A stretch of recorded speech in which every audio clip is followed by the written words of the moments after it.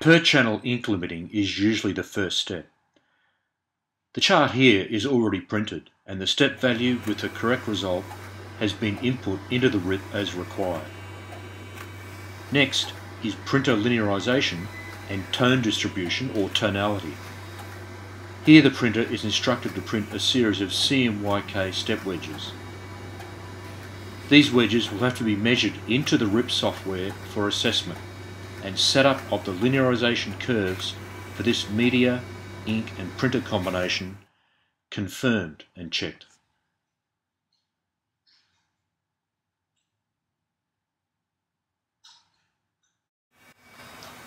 Next comes overprint ink limiting. This step usually has a complex looking chart with rows of ink channel combinations in varying amounts. This step definitely requires visual assessment. You will probably need to input your results and print again to confirm that your settings are correct. It is good to confirm these previous steps by outputting a calibration check chart. This will obviously confirm your calibration, per channel ink limits, tonality, overprint ink limits and grey balance. Here I'm using a custom chart that I've created that also assists in the profile building process by providing total ink coverage and black start point information.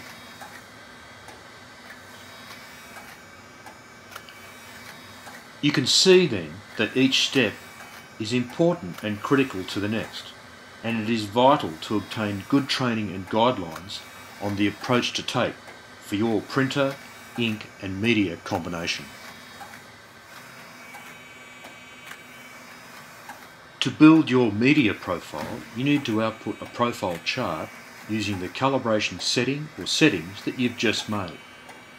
Here we are printing an IT874 chart which has over 1,600 patches. Measurement of the chart and profile creation is then completed.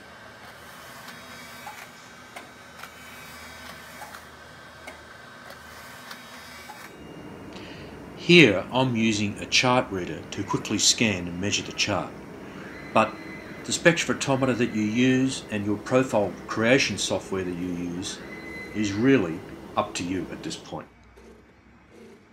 And using a chart reader, as I am here, makes it quick and easy to measure a large number of patches very quickly.